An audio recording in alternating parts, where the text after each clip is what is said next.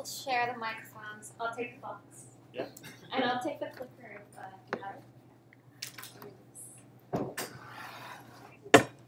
So I think we, is this one up? Yeah. Yeah. Okay, good. I think we know a few people in this room from coming to other events. My name is Denis Carr. I'm the supervisor from the IT side of the Open Data Project. So I guess we'll talk maybe about three kind of key pieces today. So where we're at with the Open Data Master Plan, the direction that we're going, and how that's being informed through consultations, and what we've been hearing so far from these consultations. So it's important, I think, to talk about that. You know, we're not just at the beginning of this process. Put your hand up if you came to our either our March 3rd event or March 30th event.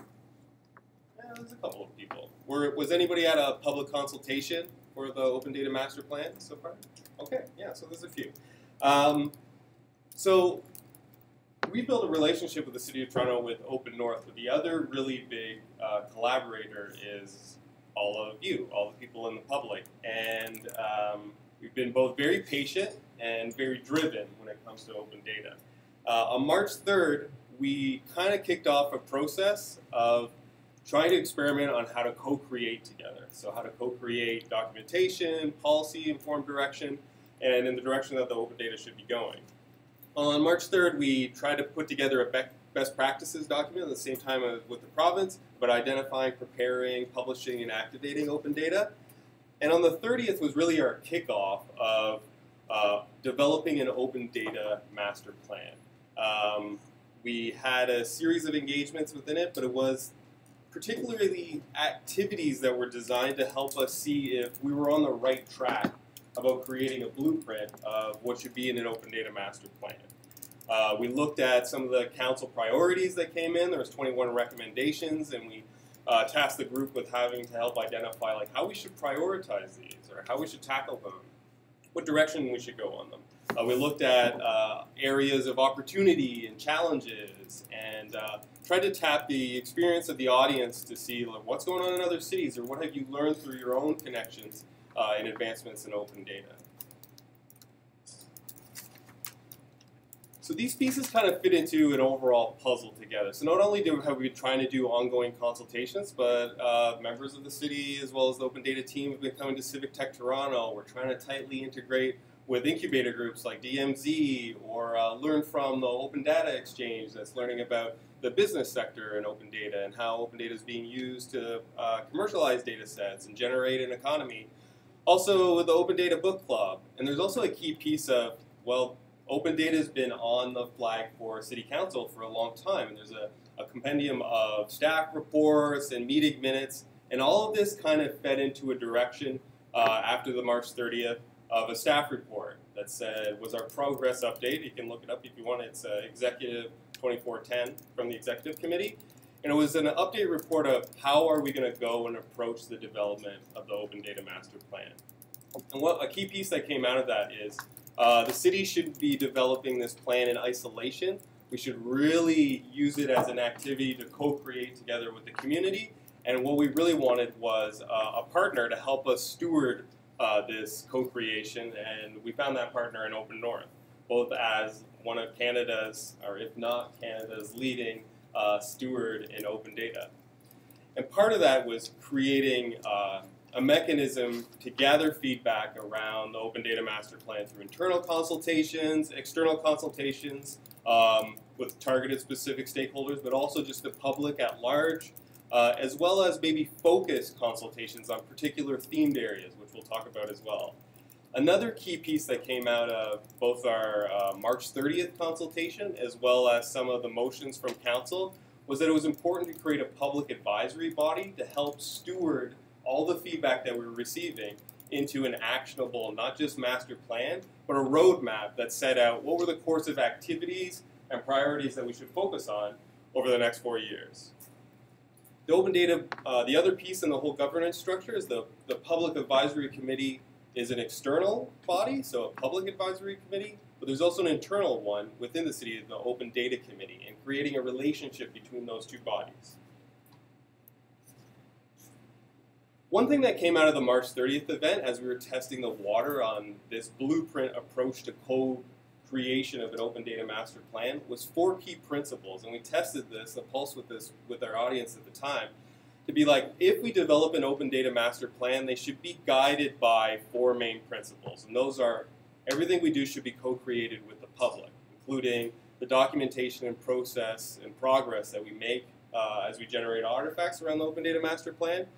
This master plan should really be focused not just on creating new data sets, but really releasing and developing data sets that focus on civic issues. The other piece is focusing on improving the way the city works, so internal efficiencies, but also how the city in general works with the different divisions together, but also with the community. And a big piece of it was also becoming more inclusive and decreasing the barriers that exist to open data. So part of that as well is making open data a digestible thing for more than one audience. So how do we make it inclusive that anybody can see the value and benefit of open data? Okay, so we came in, well actually I was hired, my first day was on June 26th, and whenever I speak to anybody they say, that's all you've been working on this? That's nothing. But this work predates us by months, starting with the March 30th event, but even earlier than that. Denis has been working on this for quite a while, whether it was directly or indirectly, I'd say. But one of the really cool opportunities with this project is the Open Data Charter. So the Open Data Charter is an international collaboration between governments and experts working on open data. And Open North is actually a steward of this charter. And it comes with 6 principles. The great key piece of an Open Data Charter is that it helps governments speak the same language. What do you mean by open by default? Well, the charter sets that out in great detail. So when 2 governments, like the federal government, for example, just adopted the charter, when they're talking about open data, they mean open data by the definition of the Open Data Charter. And we're in a really neat position where we can have the federal government, the provincial government, and the municipal government be speaking the same language. It's so rare to get 3 different jurisdictions in a room talking about the same issues with the same language, with the same definitions. So that's exciting on one end, but it's an exciting end broadly because globally, nobody has really done that. A lot of cities all over the world have adopted the charter, and a lot of governments have done so, but not in that kind of alignment, which is a really exciting opportunity for the public to explore. But more broadly, as we explore what open data, what the future of open data means for the city of Toronto, the Open Data Charter, it's a vision of sorts of what open data, how you can really maximize the potential of open data. Using open by default, common comprehensive, accessible and usable, comparable and interoperable for improved governance and citizen engagement and for inclusive development and innovation. So this is our timeline at a glance, and every time I see it, a little bit of anxiety comes into me. But basically, what you really need to know is that we're going to be submitting a staff report to the executive committee in late October. But before that, a lot of work needs to get done. We need to go to Open Data Committee, as Denis mentioned, they're a key part of our entire process. It also means development of our deliverables, the engagement, which is consultations, and possibly the use of online tools. And the advisory group, as you will see, plays a very big role from the very beginning. And it's actually, we're going to be having our first meeting on Monday, and we're excited to kick that off. So, speaking of the deliverables, we're looking on all of the deliverables will have various content that takes in the feedback we received at the various phases of the consultation, from the phase 1 to the phase 2 that I'm talking about. But it's basically the feedback that we received from, yes, the public, but also the internal stakeholders, the Open Data Committee, the advisory group. We have our ears listened throughout this whole process, basically. And the progress report will be delivered to the executive committee, as I mentioned, in the fall. So phase 1, consultation. So like any beginning consultation, we were looking at a very broad beginning. We looked at public, community groups, the civic tech community, of course, academia, startups, the City of Toronto agencies, and the present the overall approach. For those of you that were at the initial public consultation, you will see the process of change quite drastically. And you will also see that our deliverables have changed slightly. But also, it's an opportunity to check whether this process makes sense, whether there was any feedback that we should take into account earlier on. So let's get into the fun stuff. What it is that we heard over 3 consultations and 5 hours of notes to transcribe.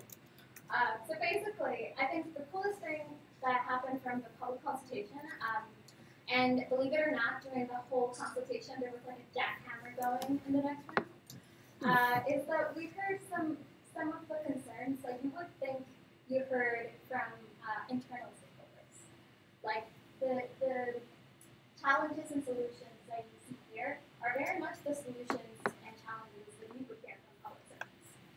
Whether it was, methodology of data collection, or whether it was, privacy and, the tension that comes with fulfilling accessibility and privacy standards, efficiencies that are possible for the city, but broadly, but also the challenges that come with data silos, data have-nots and haves.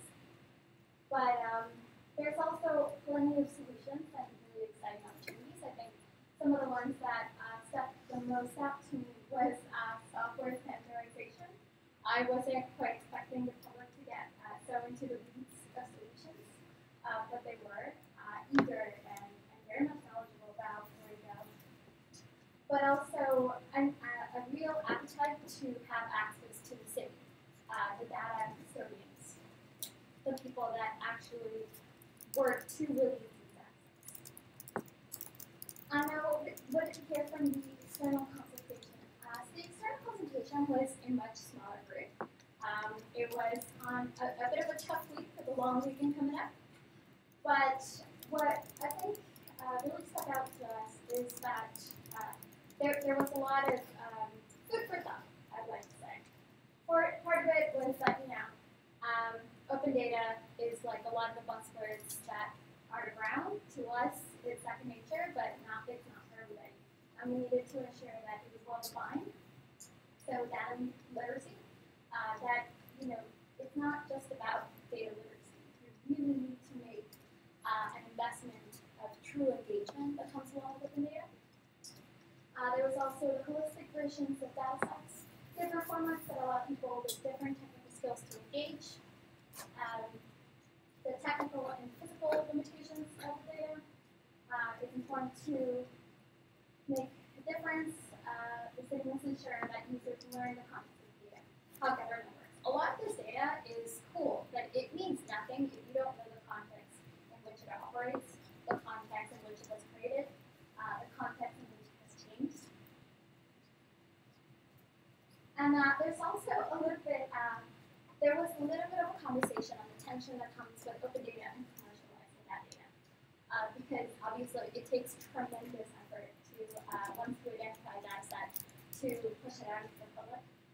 We heard that it took, in addition, like 6 to 8 months to get one single data set out. And that's, it sounds like a lot, but when you think about it practically, it's 6 to 8 months out of your day's work set aside to do this one project that you may or may not know leads to anything interesting.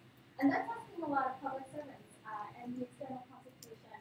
A lot of the people that came to that event pointed out that that's important thing to keep in mind. And just as there's tremendous data power, it's also very siloed. It's not just issues of making data accessible to the public. It's also making accessible data to each other. So you start seeing these trends that it seems like the external stakeholders are talking public sector language, and the public is also talking public sector language. But that's really exciting because it validates what we think is going on. But it also sets up the opportunity to really tackle these issues and prioritize them as we look to the next 3 to 5 years. And now what we heard for the internal consultation, I think just as it is with any project that you're looking at government transformation or day-to-day business is that if this master plan is to succeed, we're looking at an organizational-wide culture change.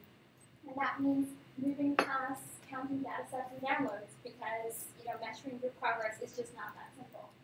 And you need to stop doing this at the side of your desk. If it takes 6 to 8 months to cut out the data set, then it should be somebody's job description. It shouldn't just be something that lands on the desk. And you need to establish a communications feedback loop to understand how this data is used. There was instances where somebody would say, somebody asked me a question, but I have no idea what they did with it. Was it helpful? Did it actually solve the problem? So there's a real need to connect. There's different people that are talking about the same issues with the same concerns to each other. And just like we heard in other consultations, is to make it easier to access information within the city and potentially tackle the silos inside and outside of government. There's a real barrier with public access to data. There's just as big of a hassle and burden for people inside to get that data. So now we're looking at the next steps. We're looking to the future.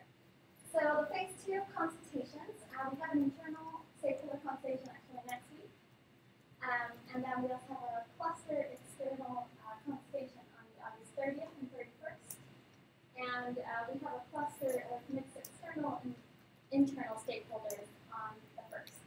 So next week's a busy week for us, as is this one actually. And if you saw the cluster wording on the slides, this is something we're playing around with for phase 2. It is not something you would have heard if you came to the first consultation. If you want to do engagement on an issue that is cross-government that will really potentially impact how people do their day-to-day work, you ideally would spend a lot of time talking to division, people impacted, but we unfortunately don't have the timeline to do that. We would be working on this forever. And what we came up with was the idea of clusters. So take an issue. We've chosen smart cities, urban resilience, and bring stakeholders, for this case it would be external stakeholders, around the groups. And then for the third cluster, the open, smart, and resilient city cluster, we would bring internal and external stakeholders. And if any of you do public consultation in your day-to-day work, this isn't how you do it. This is quite different from the process you do it. There's a tried and true tested formula to public consultation, and it doesn't look anything like this, which is, it's a true testament to the city that they're willing to try new things. And this is our first foray into really shaking things up a little bit outside. And this clusters will focus on problem framing. It will be solutions development and performance indicators. So what we'll be looking at is like smart cities, for example. It's a very broad concept. It has a lot of interest. It affects a lot of divisions. And open data, as Denis always used this metaphor, that open data has the potential to be the electricity that powers a lot of these initiatives and really helps them succeed. So it's about getting into the weeds of how open data can help the collective prosperous future of the city. And we're also going to be grounding this on the international open data maturity models. I don't know if you guys are too familiar with maturity models. It's just basically a spectrum of where the city might be at in achieving the different principles of the Open Data Charter.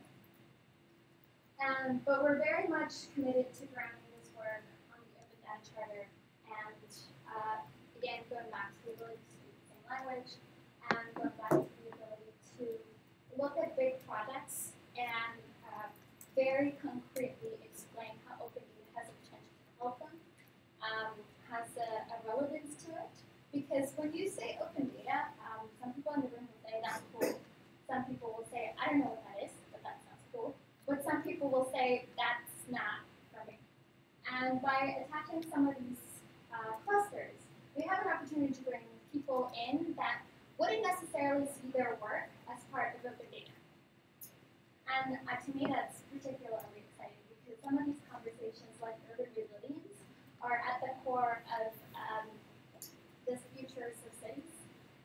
audience looks at climate change, for example, and we know from the Calgary floods that climate change has the ability to cripple urban economies in any moment.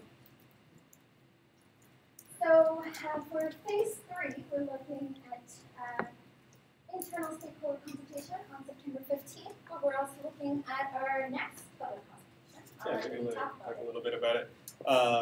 So we have all these moving pieces. We've done a number of public consultations internal. We're talking about this cluster model, like moving away from broad consultation, focusing on a specific theme or area and bringing the right stakeholders to talk about that, and looking at how that might be a different type of output that we get from it. Maybe it's more targeted. Maybe it has specific deliverables that would fit on our roadmap for this 4-year roadmap that we're trying to do about open data. So we want to take a step at that point and do this phase 3 version. So before going to City Council again and saying, this is a progress report, this is the direction that we want to go, we want to do the same thing that we did on March 30th. Let's do another touch point internally and externally around the progress that we've had already, what we thought was successful on it, and how we want to continue moving forward. On the March 30th event, we also did a brief demonstration of a beta, or an alpha, really, essentially on a new open data portal and data visualization portal. We want to follow up with that and showcase how far we've got with that beta right now, and we're going to want to release that beta, so it's going to be a bit of a public demonstration of it, and we'll have the staff and team there so we can talk and ask questions about it. So we want to keep cycling back to this whole methodology of do consultation, get some feedback from people, synthesize that, use our open data public advisory group to help us steward that into a structure and format that looks like an open data plan and roadmap, test it with a pulse again with our internal and external stakeholders, and then go back and report to council. Continue this kind of model so that we don't develop something in isolation with never touching back with our communities. Yeah, and the only other thing I would add is that right now there's a lot of really incredible initiatives happening at the city, and open data has an opportunity to link them up in a really interesting and exciting way. So we're hoping that the cluster model will showcase that a little bit more concretely. And now the advisory group. So this is one of the favorite parts. We're going to have, as I mentioned, our first meeting next Monday. It has 42 individuals, and that seems like a lot. But it's actually not unprecedented. I did a little bit of reading, and the City of Toronto has actually done a lot of really large advisory groups. The Planning Review Panel actually has 28 members. I think the Toronto Waterfront also did a couple that had 40 people. So it's a little large, and it's definitely larger than we envisioned.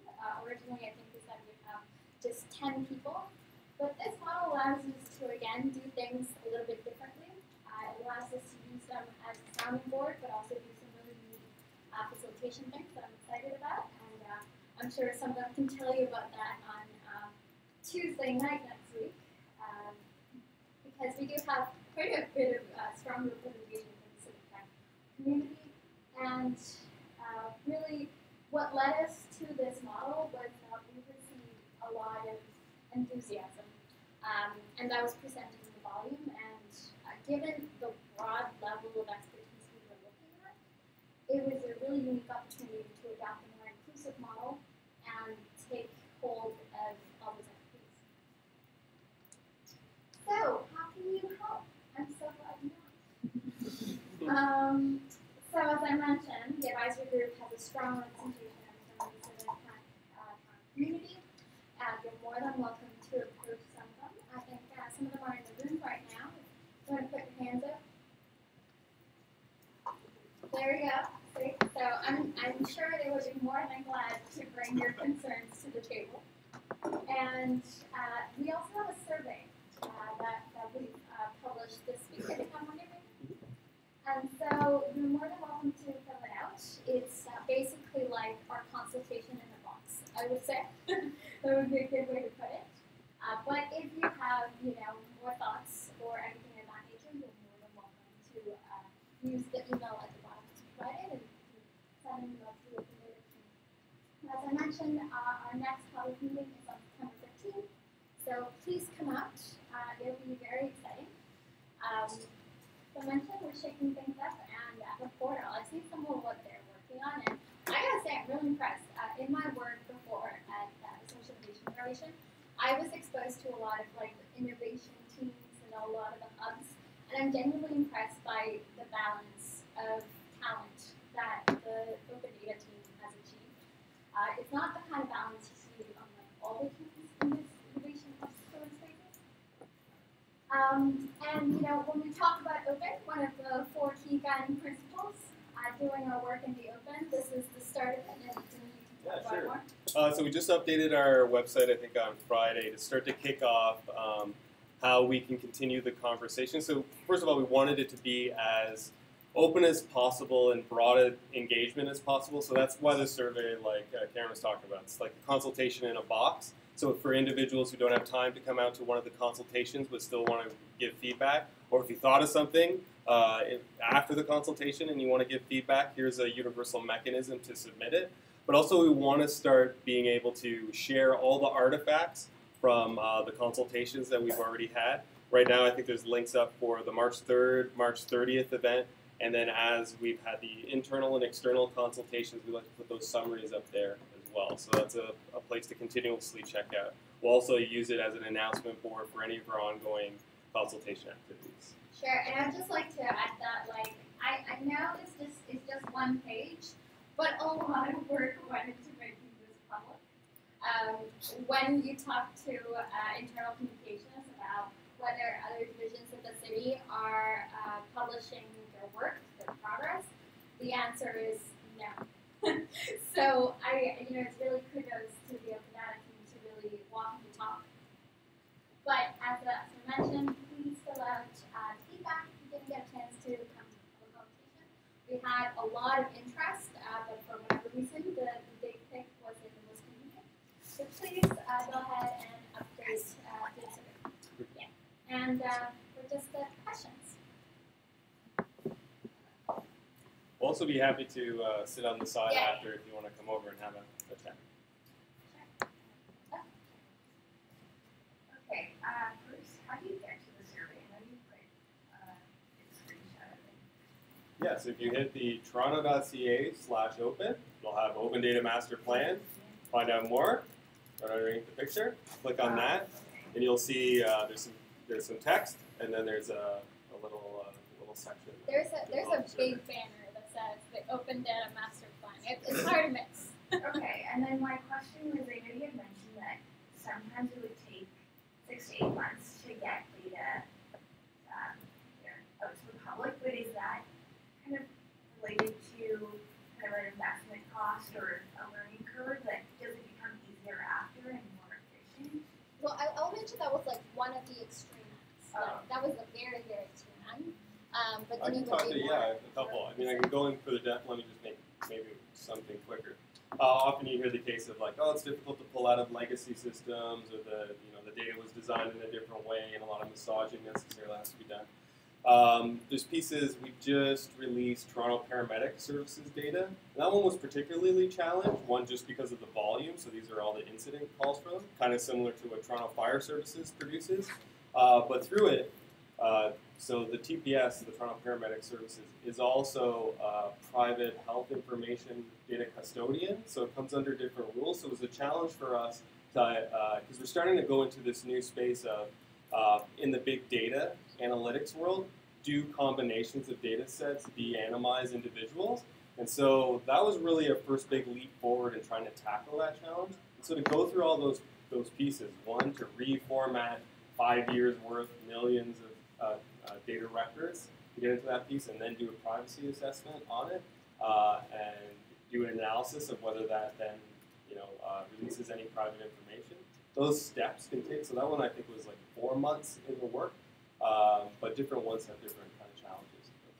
But as you also said, once a process is established, it allows us to do the mechanism of updating much more efficiently. So usually the update process is way quicker. I know that we're running out of time, so maybe any other additional questions, happy to answer them over to the side. Thank you.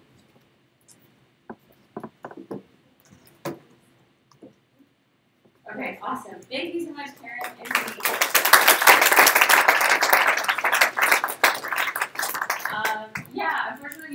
on to the rest of our evening, but Karen and Dean are going to be